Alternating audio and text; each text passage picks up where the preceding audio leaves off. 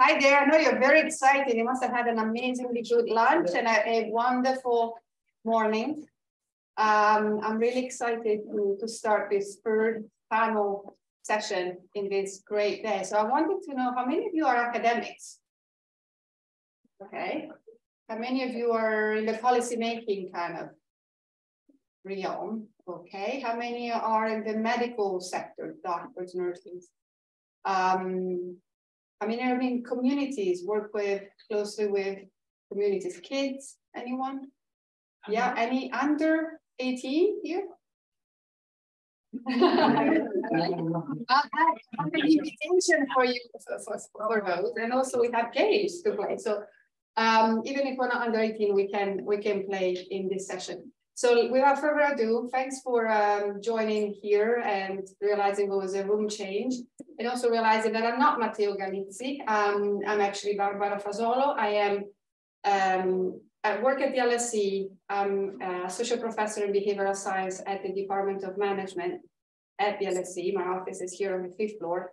And I direct with Matteo the Behavioural Research Lab. And that was a unit that was involved in Periscope. And Matteo and I were super excited to join this large project that got us to interact with people we would normally not interact in terms of geographic location and disciplines. And it's in a way sad that it's coming to the end, but my hope is that today we kind of lay the foundation for what's going forward as well. Matteo, unfortunately, cannot be here today. This morning, he had a family emergency, so he is on his way to Italy at the moment. So I'll chair, but we really do everything together. So imagine that he's here with me. So without further ado, in this panel session, we will have, just in the spirit of the day, a mix of insights from academia, mainly from us, from the work we did in the Behavioural Lab, from the policy-making side. So we'll have Marta Schetzer next. She's joining us from the WHO Europe Regional Office, and I'll tell her more about her, tell you about her more in a second. And finally, we'll conclude with Marco Brambilla, who's sitting very leisurely there. And you may have already engaged with him if you participated in the games just outside. If not, bear in mind that after this session, in the break, you can participate in small sessions. So he's going to tell us more about these games.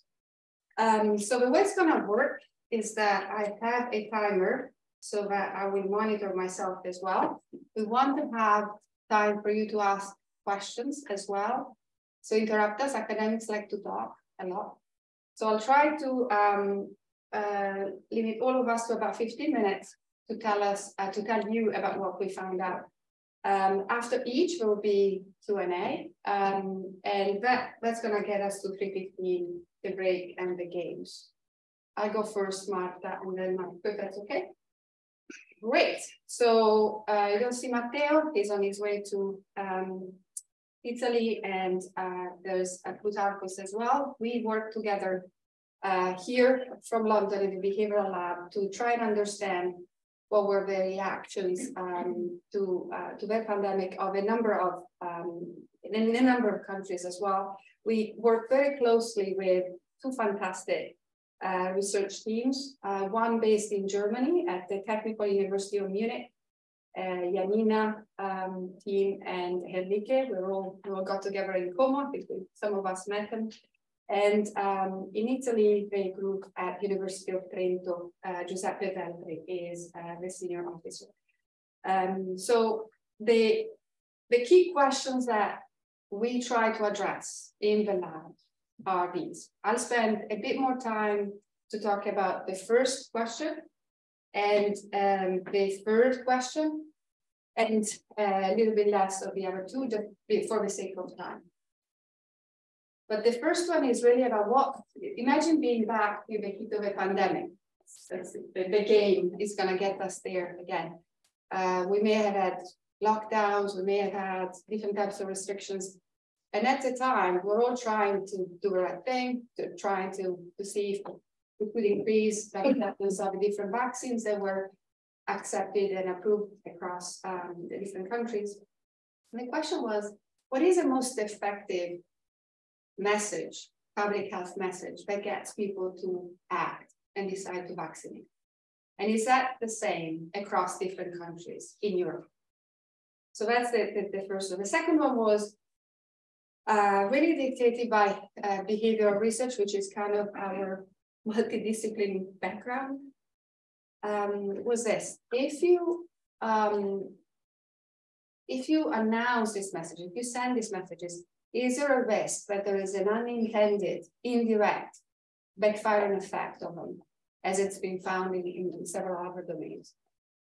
And the last two are the ones that we're really very keen on pursuing going forward, which is there any bias in the way that the public, but also experts, search for information about novel pandemic or crisis? And if there is a bias, how do we go about mitigating it? And I'll also talk a little bit about the work we've done there. And that's really the work that we want to go and do going forward. And we'd love to know if you would like to be involved as well. So research question number one, for those of us that were not based in the EU or in the UK, the belief was that the vaccine hesitancy was really bad over here in the US, in the EU, worse than in the US, and 25% across 24% in EU member states. It's a big deal, and how do we decrease that? Now, the question was, well, is it really 25% in every single state? Is it the same in every single state, and what to do about it? So in what was the first comprehensive mapping of vaccine hesitancy across Europe, we ran a randomized control trial in here in the UK and 7 other countries, including Bulgaria and Poland, where normally studies had not been run. We surveyed over 10,000 individuals that did not have any vaccination at the time. We started the project in April of 2021. We finished in June, and we made every effort so that the population would be represented across a number of variables. I'll mention in a sec, but the most important really are age, gender, and education. And as you see, that makes really big difference to the effect. You don't need to see this, but if you're curious about each country and how the breakdown is across the different socioeconomic variables, that's what they are. But what did we randomize? What were the messages? I'll talk first about the message that we only ran in Germany, where we started, and then we dropped it because it was not significantly affecting vaccine acceptance. And it was this. It was piggybacking on the idea that we try to be altruistic, and if you get people to think that by vaccinating they protect vulnerable others, babies, pregnant women, children, then you get them to motivate. And we didn't find that it was actually effective, so we didn't do that. There were 3 others and the control group. So here are the 3 others. This is about conveying statistical facts in a simple way, which is still pretty hard, which is with pictographs, frequency diagrams. So for instance, here you see the how many people would get infected and would die if there's just a placebo on the left. In the middle, if people get shot with AstraZeneca, vaccinated with AstraZeneca or J&J. And on the right-hand side, if people get instead Pfizer or Moderna. And in that condition, people read a bunch of information and then did the vaccine. The second message was instead completely different, no stats, no numbers, and it was kind of leveraging on the desire of people to be like normal, to go back and have a good life and see family and friends again, go to the movies, go to concerts and so on. And the third one was informing people that there was such a thing like the green pass or vaccination certificate that will soon be approved and introduced, and that will be only released if people had 2 shots of COVID. We measured vaccine acceptance or hesitancy by the answer to this question. If you're offered a COVID-19 vaccine appointment next week, what would you do? I would definitely get vaccinated, or I get vaccinated, but it depends on what type of vaccine I'm offered. That would be vaccine acceptance. Vaccination hesitancy was instead the answer, I'm unsure, or I'll definitely not get vaccinated. The answers were quantitative and also qualitative, because we wanted to get to people's minds and what their beliefs were, so people could comment on what were the reasons why they didn't want to have a vaccine. And here's basically the results. First of all, in Germany, the altruistic benefits didn't work, but everything else worked. And that was very hopeful. That's why we ran the 3 other conditions across the other 7 countries. And here are the other 7 countries. And how to make sense of all of these numbers is that there's not much bold. There's one single bold number, which is for the UK on the right-hand side, which means that the vaccination certificate message worked, got people to vaccinate, to be more willing to vaccinate. The red numbers are concerning, because they talk to us about a backfiring. So in Italy and Spain, given all the stats and all the numbers of people actually infected and dying, actually got them less willing to vaccinate. Now, if you put it all together, you think, well, that's pretty depressing. What did we learn? But that's where we turn to quantitative analysis. We used machine learning, we used different models to try and understand what were really the effects at the level of communities, subsamples, groups. That's, no one is average. And that's where we got more interesting results. And I'll just give you a quick review. For instance, in the US, it was published that in Europe, vaccination hesitancy is 25%. But as you see, that's an average. There are some countries like Bulgaria where it goes over 60%, and Spain it was 6%. So we cannot generalize. Men and women reacted differently. Women more vaccine hesitant. We had, if you are curious, share the paper, but we have all of these other measures that look at social demographics and beliefs and personal characteristics. So here I'm just talking about trust and misinformation, because that was a theme during the day, and education and age and gender. So going back to the same table, you see more significant results, more bold, more stars, by saying that age predicts vaccine hesitancy. The elder are more vaccine hesitant. And coming to social inequalities, you find that with higher education, vaccine hesitancy increases, and with employment as well. So definitely education and employment helps. And you see how that was true across different countries. We're comforted when you see that that's true across different countries. We also looked at country level characteristics like level of misinformation, belief in conspiracy theories, trust in government. And we had, in a way, thought about the different countries because they varied a lot on all of these dimensions. And when we ran more complex analysis, heterogeneity analysis with machine learning, the model is called model-based recursive partitioning approach. Anyway, what that means is that every single message actually did have an effect, which you didn't see because we were looking around the picture. So for example, I showed you earlier that the condition where we got people to think about how good it would be to have life back to normal and to hang out with family and friends. Now that hedonic message does increase actually vaccine willingness with a particular subgroup, and that was it's the last row of this table. It's people that are in countries that are have low levels of misinformation, high levels of trust. There was a lockdown in place, and there was a low education and male, for example.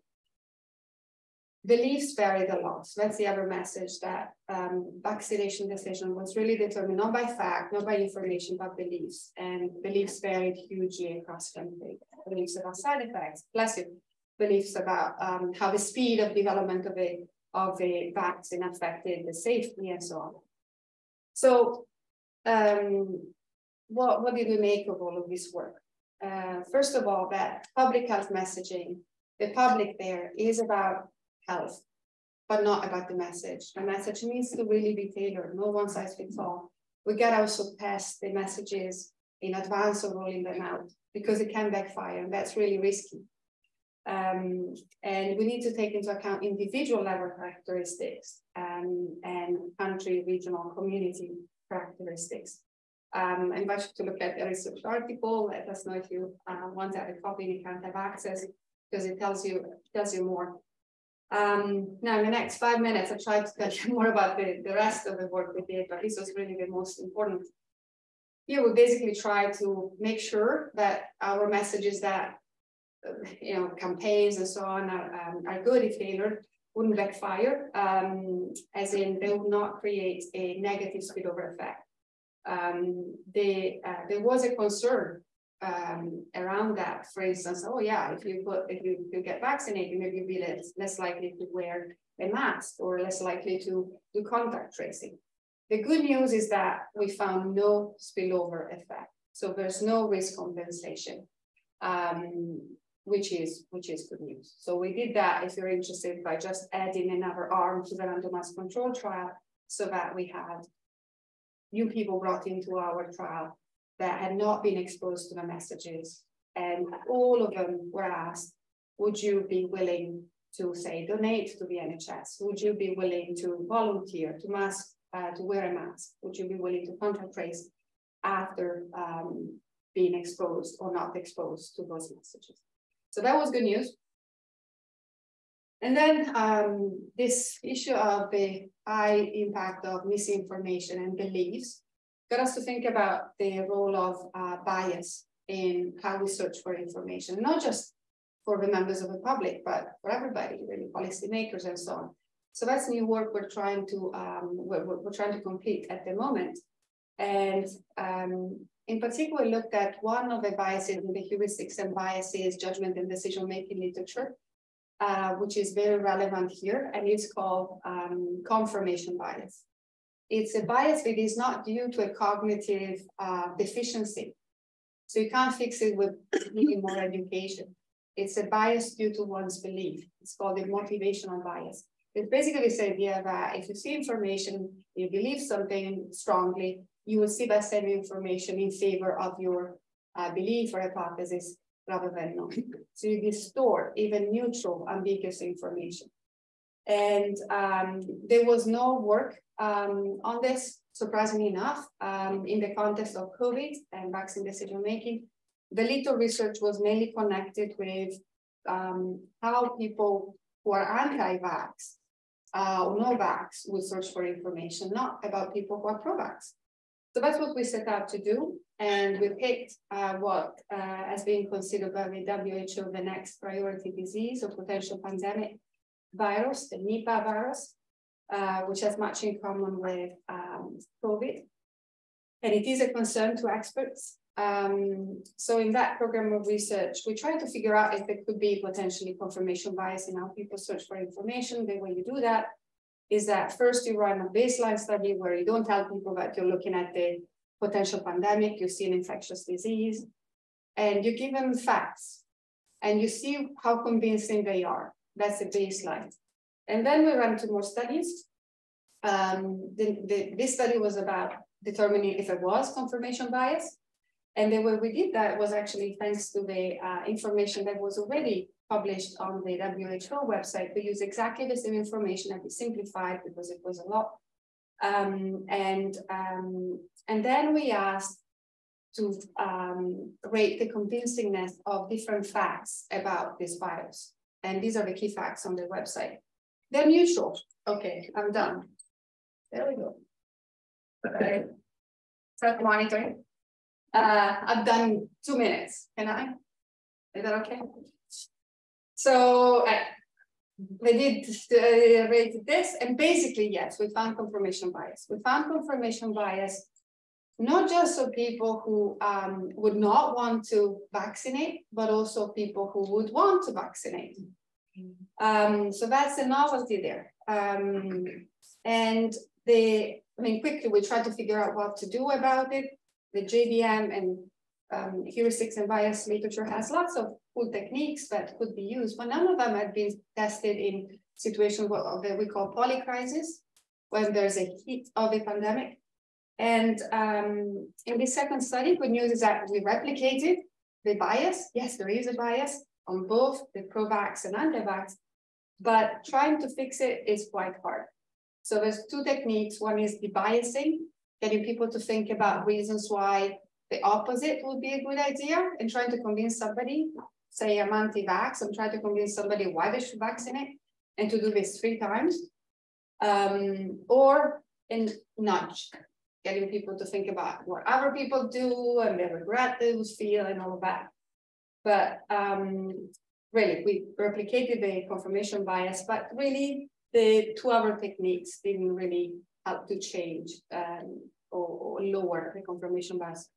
What we found though was that nudging isn't as good as debiasing. So going forward, we're really excited to expand this kind of bias mitigation agenda. That's what we really want to do, because it's human. It's a human way of processing information. So to sum up, tailor, test, avoid ambiguity. So avoid statements that are too neutral, because people would push them in the direction that they want. Simplify, and expect bias. I'm keen to see if you have questions. This is our details, Matteo and Plutarchus as well. We open our lab next week. There's going to be an LSE festival here. It's going to be very engaging. It's a great week to come and explore what we do here in academia. But on Saturday from 1 to 4, we open the lab up for families and under 18 to come explore different themes. So it's also an invitation for you to get engaged if you want. Thank you. And what an applause. I want to have, I'll do now. I'm stepping back into my chair mode. Okay. Any questions? Yes. And can you please say who you are and what sector? Yeah, thank you. Yes, the way I understand it works is that you have to keep pressing, and while it's red, you speak. Yeah. Yeah, I'm Tracy here from SEPS.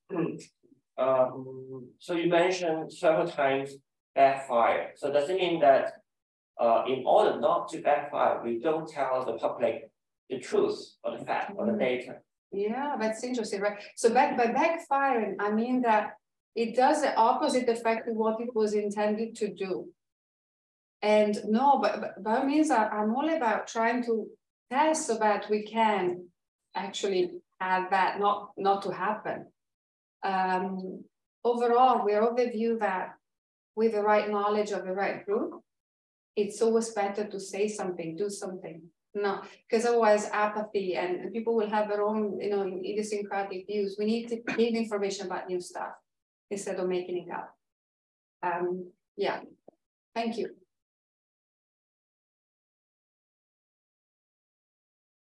There's a burning question, otherwise I'll move on to the next one. Yeah, go for it. So I like the fact that you're saying basically to go into the people, there's a lot of people that are getting misinformation.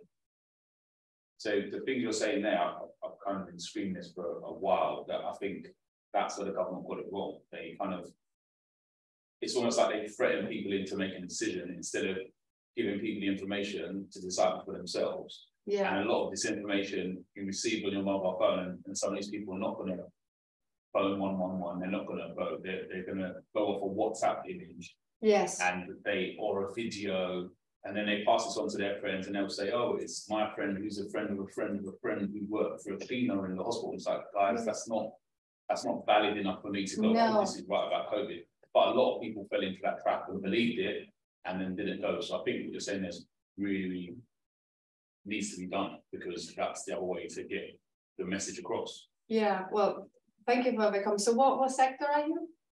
Oh, just curious. We're carers, and I work in virtual reality and augmented reality. So I just want to the caregivers. Caregivers. Yeah, great. Absolutely. So you do know about how it is important to actually involve whoever you're taking care of with the decisions that trying to make. So my background is decisional science. So I believe strongly in the fact that we shouldn't nudge people into behavior. The seed and weed of better behavior is a decision. And people have to have the information so that they make the decision which is best. And that said, people sometimes decide without the right information. So that's why we are moving now towards this new direction of research into the way we can present information, create choice architecture, we call it, such that it's easier, simpler to find out new facts and make the right decision. And understand your preferences really for you, for your family, for everyone else. Thank you. Very good point. Should we have one more and then we move? Yeah. Yes, thank you very much for your presentation. It was very interesting. I'm just wondering, in your research, did you also try to analyze the impact of who was delivering the message in the government, and who was the best, perhaps, actor, stakeholder at delivering the message, and how that influenced people's reaction? Yeah, that's great. So in this one, it was always said it was the government of the country, but in our work actually that I've conducted related to this, we did vary, for instance, in the UK, whether it was the NHS, whether it was a BBC, whether it was a local friends, and the source that was most reputable were NHS and yeah, particularly the NHS and healthcare kind of websites. Lots of people coming to look at online. In this particular study, we didn't vary that, but I can tell you that reference. I'm aware of time, so now as a chair, do you have a good question? Well, I was going to say something, but a little bit different. Go for it. What I find really interesting about your work is that it's dealing with an issue that has come up a great deal in global public health. I mean, the biggest global health program that's ever been attempted, probably before COVID, was mass deworming. Vast numbers of people have been offered tablets for deworming across Africa and elsewhere.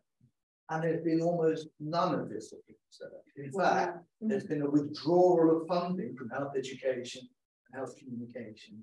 The idea has been that you can just give people the tablets, you tell them to take them, that's the most effective way of doing it. Wow. And all over the place, we find that people have not consumed the tablets. So, for example, with schistosomiasis, which I've worked on, infection rates are higher now than they were before mass treatment began 15 years ago. So there's a complete catastrophic failure that hasn't prevented the continuous rolling out of public health programs. But it's sort of slightly sideways note, but it's kind of interesting with COVID, partly because it's about us and our choices and our conspiracy theories and our rejection of treatments, that we have a space for the sort of research you're doing and a willingness to listen to it. Yeah, it's a great opportunity. This is, when we talk about opportunities of COVID, it's kind of sometimes people raise their eyebrow, like, what are you talking about? But this is exactly the type of opportunity to talk to each other and to create this fantastic opportunity for working together. We hope to work together in the new center. Let's see things, yeah, together. Yeah, without further ado, thank you all for the comments, and I really do hope you can take a screenshot of the email addresses and we keep talking. Now it's my pleasure to introduce you to Marta Scherzer. Marta, can you see us? How can we see you here? Maybe I can see the room, and I have a presentation to share. It's telling me I can only share my screen if you stop. Can you hear me from here? Okay, great. So yes. I'll introduce Marta quickly while we get everything else sorted. So Marta is a global health professional with over 25 years of experience in project management, qualitative and quantitative research, health communication and behavioral insights in Africa, Asia, and Europe. Much of Marta's work has focused on humanitarian response, HIV prevention, and community engagement. Since 2020, she has worked as a consultant to the WHO European Regional Office as part of the Behavioural and Cultural Insights, BCI. I love the cultural insights, cultural bit of the unit, where she coordinates data collection and interpretation to tailor and guide response to COVID-19, the war in Ukraine, and other emergencies. So I'm really delighted to welcome Marta here. She's joining us from the US. So thanks for the early rise. And now, Marta, you have 15 minutes and we'll ask you questions after that. All yours. Great, thank you. And just to confirm, you can hear me okay and you can see the slides? Yeah, yes, we can. Wonderful, thank you. Thank you for the introduction and for the opportunity to join this panel today. Already, Barbara, your presentation was so interesting, and even some of the questions came up really fit well with the work that we're doing and where we hope to go in the future also. So I want to talk about kind of more of the experience of working with numerous different countries to collect some of this behavioral and cultural insights data, do the analysis, and then really try to integrate some of the findings into the COVID-19 response. And to talk about that, of course, we all need to take a little bit of a step back to 2020. And just as we were learning about this novel coronavirus, was the same time that in the WHO Europe region, we were welcoming in a new regional director with a new European program of work. And you can see the top 3 goals of that European program of work there: universal health coverage, health emergencies focus, and then health and well-being over the life course, or the 3 main goals. But as part of this also, the regional director identified 4 new flagship areas of special focus and interest. And behavioral and cultural insights was one of those. So it's been identified as something important and a priority in the region at the beginning of 2020. And yet we were just beginning as the whole pandemic was also beginning.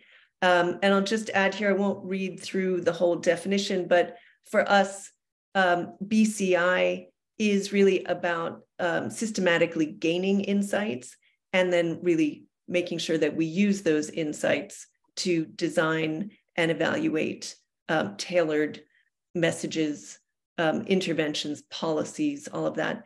And we do add the C for cultural insights because we know that context is also so important, and that includes structures that people are living in. So we're really not only looking at individual factors here.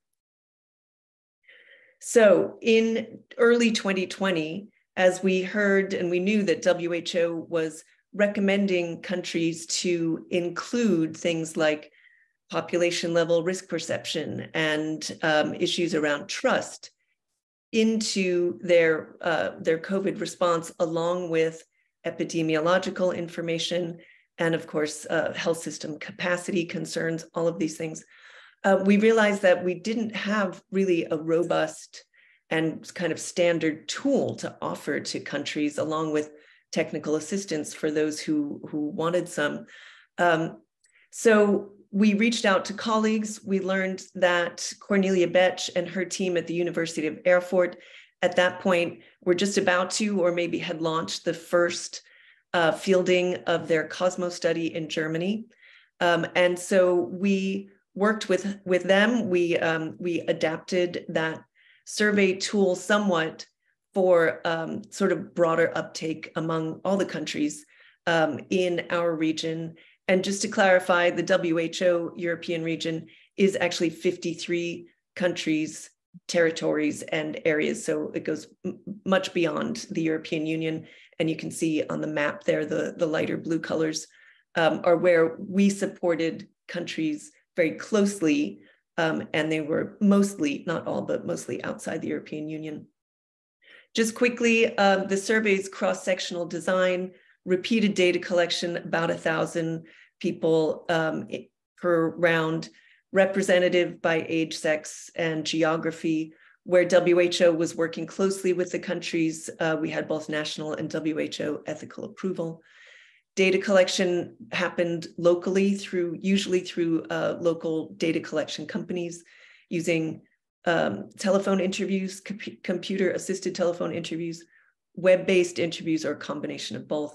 And then we worked together with the University of Erfurt to help with the analysis using our framework, and did our best to make that available very quickly after data collection within about a week, usually. So 30 countries and areas in our region have used this tool. We worked very closely with 18 of those countries to provide some funding, but especially the technical assistance in this. We started data collection in sort of late March, April of 2020, and we are conducting a process evaluation now, and I'll come back to that in just a minute. So just briefly also, so you can have this kind of overview, it's a fairly comprehensive kind of questionnaire looking at behaviors, perceptions, well-being, and then a number of different kinds of predictors. I want to share a bit about some of our results. Interesting also to hear Barbara talk about Bulgaria, because that was one of the countries that we worked closely with as well. And again, starting in 2020 with Bulgaria, they had some results in the first couple of rounds of data collection that showed quite low well-being. And they were able to bring this to other colleagues in the government and really use that to help influence and encourage the development of a new national strategy for mental health. In Georgia, they had some results showing there was lower awareness and lower risk perception among two different ethnic minority groups in the country. And this really helped advocate for additional human resources and other resources to develop targeted communication in these minority languages, and to really reach out and engage with different influencers using different channels and different messengers to deliver those that information. In Romania, they tailored some of their questions quite specifically around reopening schools after or as we were coming out of the first major lockdowns, and found that there was clear support for reopening schools with certain conditions, under certain conditions, and this helped to inform policy as well. In Slovenia, that was the Institute of Public Health there that was conducting the surveys, and they added some questions about essential health services, and were really able to use this to advocate again for a return to full opportunity to access essential health services at a time when the government, the Ministry of Health, was really trying to decide the best way to provide those services. So again, our focus really was at the member state level, working with countries. This was not an academic exercise, really. We were doing this with the collaboration and coordination with ministries of health, with institutes of public health. So we were really trying to be very practical and integrate findings into what they were doing on a pretty regular basis. At the level of WHO and the regional office, we also found that our results, and having some of this data in many of the countries in our region, really contributed quite a lot to the process for helping countries decide about which protective measures, the public health and social measures, to enforce and the ways in which they might enforce them. So this has been very useful. We continue to work closely with the PHSM team. Same for risk communication and community engagement, where many of the countries we worked with really used their findings to help tailor and target some of the messages like Barbara was talking about, particularly around vaccination, and to understand which groups, which age groups in their country men versus women, other issues, and how best to target their communication. And this now is, it's a really helpful model to be able to point to, and that people have the experience of doing that kind of work. So that's kind of the overview, really quick overview of what we did, the kind of surveys and some of the results. But I want to share some reflections and some thoughts about ways forward. So Barbara also mentioned the idea of COVID-19 as an opportunity, and it may seem a bit odd, but we certainly do see it that way in some instances. And one thing that I have experienced myself is hearing from people who are really biomedical experts and who previously themselves have said, you know, I didn't necessarily appreciate or understand the importance of the behaviors and really understanding and measuring and documenting behavior.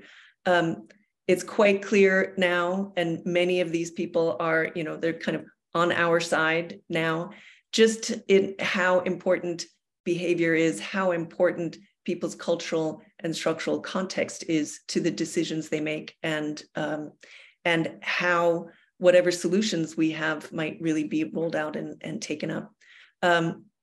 Working with so many countries has definitely given us an opportunity to build capacity in those countries and within governments for doing this kind of work. And where we are now and moving forward, we are in a quite strong position, I would say, to bring this kind of lens of behavioral and cultural insights to preparedness for future emergencies and into thinking about different kind of response strategies. Of course, lots of challenges, and I would say the biggest one has been related to really making really good, strong use of the findings from this kind of data collection. So that has to do with a lot of different things. I think the data, because it's about human behavior, tends to be complex and quite nuanced. And so how to really incorporate that into the decision-making process can be a challenge. Also, you know, we know that we worked very closely with technical colleagues at the Institutes of Public Health, even in the ministries of health. And yet it was often much more political decisions being made, or other decision makers who might not have access to or the same understanding of the data who are really making the decisions. So closing that gap, finding some ways to work more proactively together is really important for moving forward. Just as capacity building was a real opportunity, at the same time, we found that in some places capacity was really quite low. And so the amount of capacity building needed is significant. And this has an impact on sustainability and moving forward, how much can be expected to happen in certain contexts where really more skills might be needed. Another challenge is around having a standard tool like we intended for use across multiple countries versus really having something that's very adaptable and can be really tailored to a local context to ask very specific questions and understand more about what's happening very locally. And then, of course, resources for all of us at the country level, at the WHO regional level, to be able to provide the kind of technical assistance and support and ongoing in-depth support. We were quite limited in that, and we would love to see more resources available for this kind of work at national, academic, international, organizational levels throughout. Just to share, in September of 2022, so just last year, we had a real milestone that we're very excited about that I wanted to share. It was the world's first resolution on BCI for health. And this was specific to the European region. Just last week at the World Health Assembly in Geneva, there was a global resolution as well. But in September last year, we had this resolution in the European Union. And all 53 member states signed on to this, and in doing so, agreed to these 5 strategic commitments. This resolution also includes an action framework, and that includes a reporting requirement. So each of the countries has to actually report back on these 5 strategic commitments. As part of that, we've asked countries to identify a BCI focal point in each country, and we're working very closely with the focal points now on this reporting process, and we'll be having a face-to-face meeting with them in Copenhagen in September of this year. So I feel I'm actually very excited about this as an expansion of this kind of BCI network. When I think back to 2020, if I had known there was a focal point and a person in each country with an interest in and some skills and background in BCI, what a difference that would have made to the work that we're able to do. So that's part of what we're looking forward to in the future.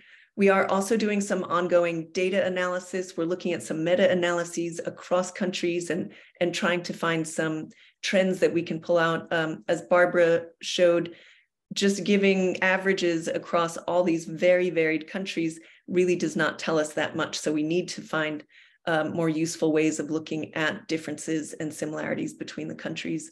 We are doing this qualitative process evaluation about the overall process of the surveys, and we expect that this will result in a report, but also a peer-reviewed journal article, and then will really contribute directly to preparedness plans, again, around public health and social measures. There's an updated guidance coming out for that, which will include BCI, a strong BCI component, health literacy in emergencies also, and a more general BCI in emergencies guidance.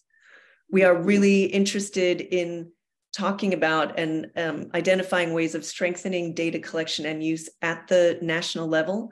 And that may certainly be with collaboration and coordination with academic institutes at a national level.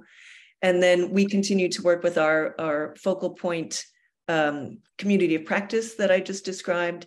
We also have a technical advisory group, as the BCI unit has a technical advisory group, and that includes academics and others from throughout the region. So we're really building on this experience. There's more to learn. There's more to really kind of pull out from this as we move forward. But I want to just add one thing, because we had a question after the last presentation about the kind of deworming, and I think you mentioned schistosomiasis in particular, and I've done a lot of work in Africa as well.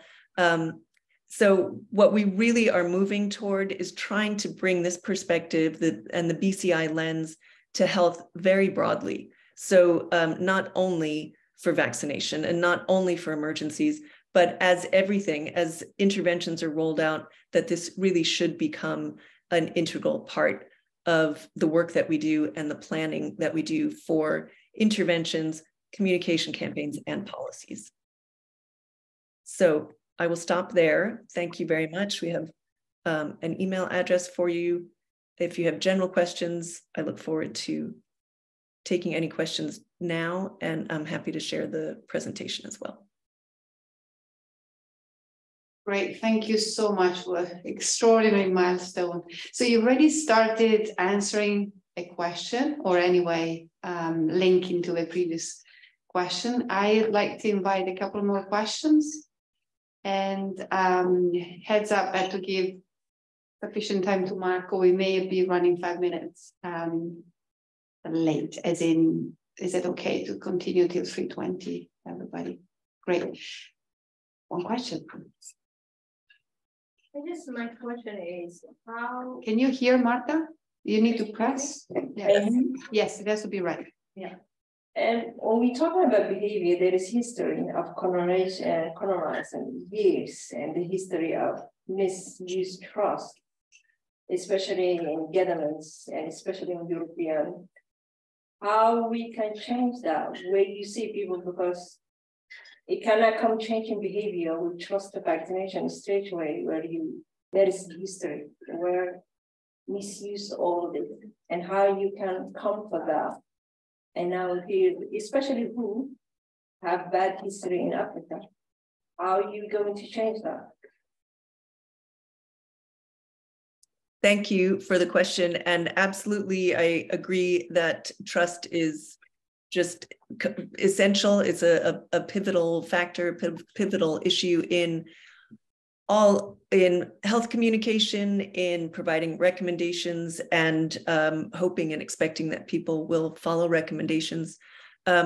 What we were able to do, and I can speak to my experience working with the WHO Regional Office for Europe, and these surveys that, in particular, that we have supported work with, is to try to understand and measure trust at a national level, and how a population trusts their government, and how and where recommendations should perhaps come from in that regard.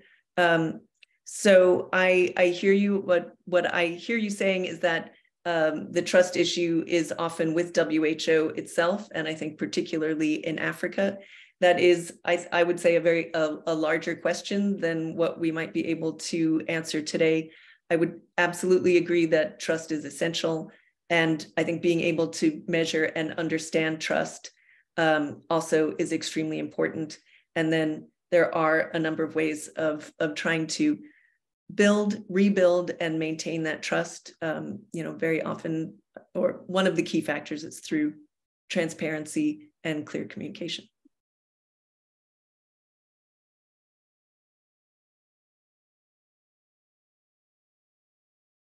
I was.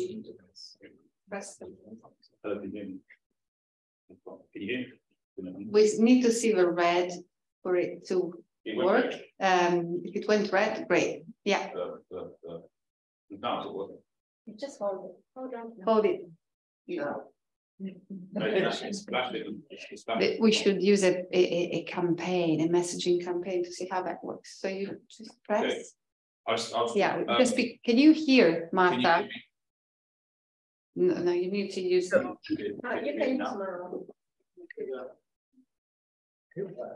Hello, that was really nice. So I was right in seeing that you had, when you've done your surveys, it was 1,000 people in each country. Don't you think that number should be slightly bigger? And two, how are you going to get to the people that don't have tech? Because that is a massive problem. So wouldn't an answer be that you'd have some kind of person that is in those communities that can, one, get you the numbers that you can believe in, and two, get the information that you actually need, instead of it just being 1,000 people per country? Yeah, thanks for that. So one thing, maybe I'll start with the 1,000 sample size is something that we worked with statisticians and quantitative people, which I am not a statistician, but we worked with other statisticians on an appropriate sample size. And 1,000 is something that's quite standard for a national level, nationally representative survey like this. It does not allow for looking at a lot of subgroups, because if you want to look at only young people or only people in a particular geographical area, then you get to numbers that are really too small to be able to say very much about it.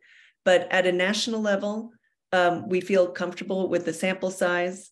And I will say also that we were working with a lot of limitations at the time in terms of timing, because we were all really kind of under a lot of pressure at the start and throughout COVID-19 to do this kind of work. And some other studies certainly have larger sample sizes, which is great, but we were working with what we were able to do and what we felt confident, statistically speaking, doing.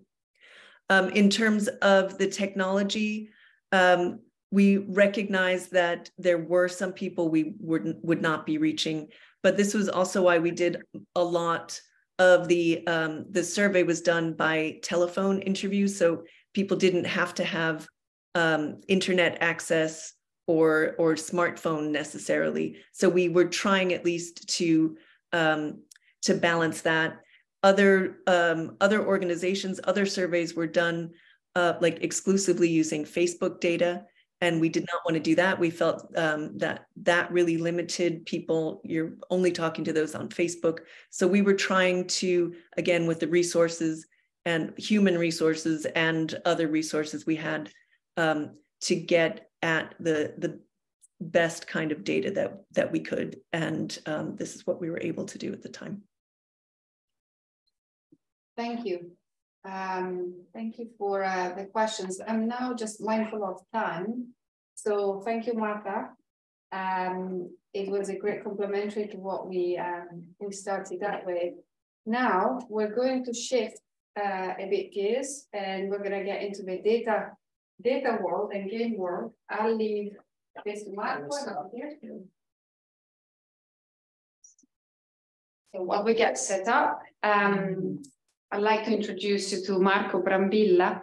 He's professor of computer science at the Politecnico University in Milan, Italy. He leads the data science lab in Milan, and his current research interests are on web science, big data analytics, social media analytics, and model-driven development. He invented a language which is called interaction flow modeling language, and he's been involved in the creation of 3 startups. So he really bridges the academic side with the industry practitioner side. So it's a great way to end. And again, tell us what you're going to be doing also in the games. I'll leave it to you. Yeah. Thank you. Thank you. Thank you. Good afternoon, everyone. Yeah, I would like to take a perspective on the problem we are talking about now, more from a methodological perspective than, say, a deep discussion about the studies we did and so on. And I would like to find the intersection between these 3 ingredients. How do we blend behavior understanding, subjective perception of reality, and data and quantitative analysis? That's the challenge, which is basically unresponded, for sure, not by my research entirely. But the point is this, right? I mean, we see, and we have seen in the COVID situation, that a lot of things happen because people believe or perceive reality in a different way. People read data from their own perspective. People read the news from outlets that take totally different perspectives on reality. And the problem is that all of this ends up in the what I would call the activation part, the actionability. You read, you get informed, you make some kind of decision, and finally you act. So how do we understand the connection between the perception and the choices you make? In healthcare, this is a problem. This is a challenge, let's say, because this leads to things like vaccination hesitancy, but also other aspects like whether you decide to go to work or not, or whether you raise an opposition to governmental decisions and so on. So this is the idea. Essentially, the point is, and we saw that also in the other 2 presentations, that most of the time let's put ourselves in the set of people, we get a distorted perception of reality. Distorted because someone pushes it in that way, and because we read it that way, okay? I'm going to show you some possible solutions to that. And I will also tell you something about some results that came up out of using these solutions. Some of them are here. What are the things that change your behavior? Well, first of all, we have been talking about the role of government, the possible, let's say, manipulation of information and population. Well, that's something that came up very clearly in our studies. many people participating in the studies highlighted that the most confusing part of the pandemic was the information misalignment. The fact that you could read news anywhere and you could read something and just the opposite of that, depending on where you read things. So misalignments, together with, say, clearly stressful settings, psychological situations that could lead to even not necessarily pathological, but somehow anomalous personal situations could lead to misunderstanding of reality. And these impacts on your long-term well-being. This is the last point. We are dealing with an emergency, but we are also dealing with something that could have a very long-term result in individuals and in personal lives. Okay, so the point is essentially this. How do we blend the possibility of letting people interact and share their positions and their ideas, not at the small scale, but at a global or large scale paradigm. So we have a lot of ways of, many companies, many enterprises internally build, co-sharing workshops, idea scaling methodologies, these kind of things to somehow raise the creativity and the sharing of information. But that's typically a very closed, organized setting. How do we make it scalable to large communities? That's the challenge, okay? Increase participation and also increase the scale. That's the thing. And this to me is exactly the point that was also discussed this morning about the connection between qualitative and quantitative analysis. Because the thing is, you run quantitative analysis on large scale data, but then qualitative can only work on small, sometimes exemplary scale. How do we blend this? How can we find an intersection? These approaches are there.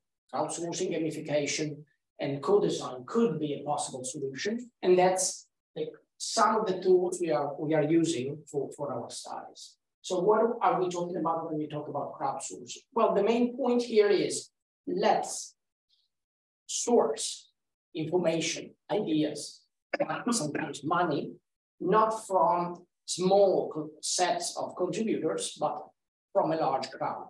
That's the idea, right? Crowdsourcing. Now, the point is, as you see from, this is coming from literature, the point is that crowdsourcing is a smart move towards increasing collective intelligence. The idea is that two brains together produce more ideas than just the sum of the two productions individually. So bringing people together, contributing together, increases the quality of information and the quality of collaboration. When we talk about crowdsourcing in this setting, we also include things like, some of you mentioned it already, studies on public sources where people independently and freely share their ideas. I'm thinking about social media, I'm thinking about digital platforms. I'm also thinking about, say, local communities, okay?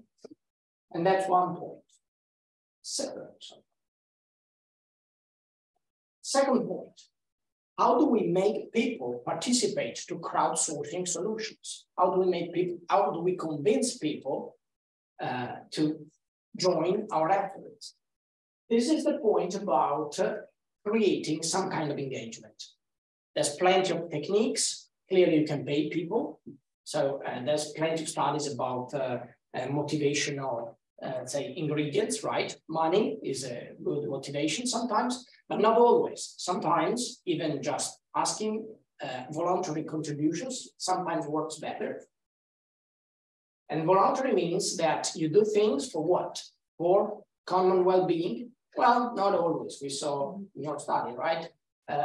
Sometimes yes, sometimes you do it, but sometimes it's not enough. Sometimes you do it for yourself. So you do something for free because you believe that it's actually value for yourself as well. Or sometimes you just do things just to enjoy life, right? So that's the gamification part. Let's transform things into games so that you enjoy doing what you're doing. As you see, it's not just a nice word, it comes from solid scientific background, market background, okay, loyalty programs from your favorite store or video game design, whatever, you blend it together and you try to convince people to play, and I will try to do that as well because you are invited to play our games later. Finally, co-design. What does it mean to run co-design campaigns? It means we bring people together at the same table, but typically not just the usual ones. We don't want always the same good old bunch of people at the table. And also, we don't want people that are completely homogeneous in terms of demographics, social extraction, geographical, political, and so on, behavior, opinions. So the idea is, whatever community you want to bring together, you need to build an intersection that then to each other. These are the three ingredients we've been working with. We ran a few studies on this, spanning different vertical researches. I'll just mention one here. That is, and these are connected to the things we've been talking about so far, the effects of misinformation and fake news. This study, that is instead a very quantitative study on crowds that span entire countries on digital platforms, is a study about how the actual exposure to misinformation impacts on one specific behavior, that is vaccination hesitancy, okay? So, okay, we have, say, interactive dashboards and so on. We run our studies on 4 countries only. It's quite massive and expensive in terms of effort. You see the summary here on the right: France, Germany, Italy in Europe. And then we have a separate study for the United States, where we analyze the evolution of news sharing online, considering which share of the news was considered, let's say, misinformation, fake news, or deviant perception of realities, versus what was considered, let's say, informative and somehow consolidated. And then we studied correlations. And then, for instance, here you have a zoom in for the Italian setting, where we studied different geographical regions, and we showed that regions that were more exposed and that shared more misinformation were actually subject to higher vaccination hesitancy. So saying, and then this was quite evident in countries like Italy, but also in France and Germany, and even more in countries like the United States, where the study showed very well that the presence of groups, even small groups of probably partially organized people that pushed for some, say, agenda about vaccination and COVID, was actually altering the reaction of the population. Now, let me point out that it's not so clear what's the cause and what's the effect here, because we have correlation between misinformation and rejections of vaccines, but you don't know whether misinformation causes rejection or rejections is actually generating further misinformation. So it's something debated. These are the beginning. For instance, the study done in the US was included in the last report of the President of the United States regarding the impact of the pandemic. This one was, now I don't have the pictures here for the US, but I can point you to the papers. This was a study at a massive scale with crowdsourcing perspective. The other thing is, okay, what about the gamification and engagement? Okay, let's play. Essentially, we built also some other strategies that were meant for smaller scale analysis on participation to game-like interactions. that were meant for triggering more specific understanding of behaviors. In particular, we wanted to go inside the personal and subjective perception of what happened. For instance, this one is a fully online game. A fully online game where essentially you are given a challenge or a scenario. You can build your own vision through the selection of pictures that in your personal perception represent the scenario.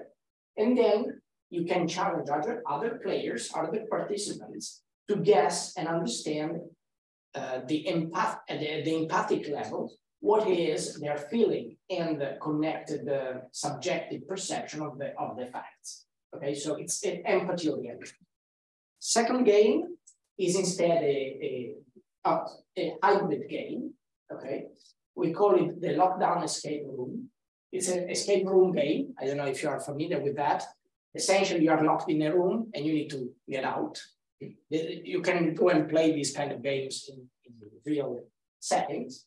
The game here is, okay, let's make the escape room the lockdown setting. So the game is, we ask you to set up your room or the place where you lived during the lockdown or the key pandemic months. And then you need to escape from there. And while playing, we ask you questions. So it combines the fact that you somehow remember how you lived back then, and we collect information, subjective information. We built this also with psychologists. It has also beneficial impact on the fact that you process what happened back then. And at the same time, it blends with the data-driven approaches because all of this ends up into formal data collection practice. Final example of gamification is this third game, we call it the lockdown timeline, that tries to let you recall what happened in the different phases of the pandemic, and again, visualize that by selecting some visual clues that let you recall what happened. Again, this is meant for subjective perspective in collection. So we could bring 10 people around the table and the people could select completely different pictures. Sometimes it's because they come from different countries, different experiences, but sometimes it's simply because their personal, say, importance they gave to some facts with respect to others was different. Okay, and that several cognitive studies show that can be elicited through visual, graphical participation, okay, games. So it doesn't work if I send you a questionnaire. It works only if I let you remember really by visualizing things, what and how you did this thing. All right, so these parts, we don't have results yet, but we are collecting it through the execution of the game. So if you want, during the break, we have games on the table there, you can come and play. Otherwise, I will send also the links for playing, okay? That's it, thanks.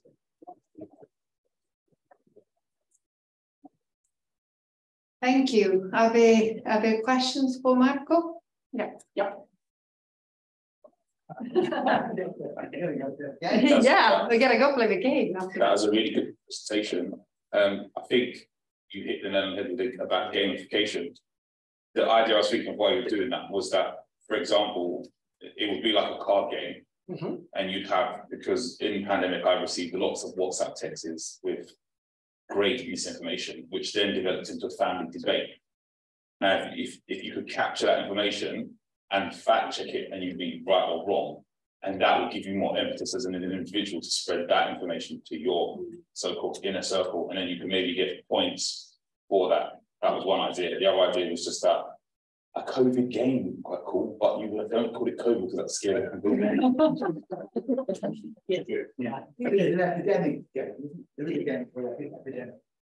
There are a few games based on the epidemic. I mean, if you just think about science fiction movies, it's all about academics. Now they're a little bit less fashionable, but. But these are very good ideas. For instance, we didn't have games about misinformation. So these two lines were a little bit separate in our studies, but this could be a good idea. It's something to bring in next lockdown, actually. Thanks. Thank you. So I would like us now to thank the speakers, thank Marco, thank Marta, thank Marta. That was insightful, and please do join outside for coffee, drinks, and the game, and keep in touch. Thank you and good luck. Thanks, everyone. Thank you. Bye. Thanks. Thank you, Marta. We'll be in touch.